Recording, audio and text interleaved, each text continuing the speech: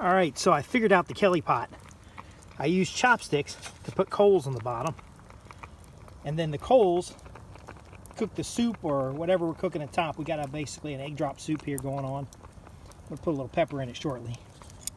But the coals, I just keep putting more coals in the bowl, and I keep the fire over here separate because I want to control the temperature for my soup. I don't want it to cook too fast or too slow. Actually, I'm going to put a little cornmeal in it to make it a little thicker like a porridge. But I dropped, basically it's onions and bacon boiling in there with 2 eggs dropped in. And that's going to be like a porridge. But when I was trying to cook it in the fire over here, it got too hot. It got out of control. But here in this system, here at the Kelly pot, I got much more control.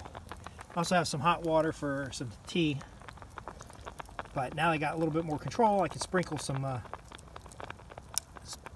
I'm actually going to make the batter for the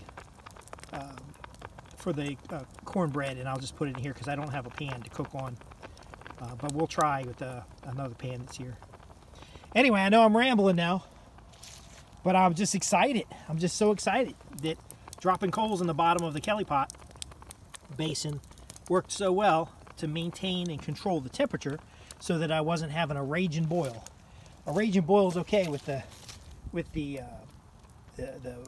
bucket pots or something, but for my cleaning water, but I don't need it to be raging for my soup.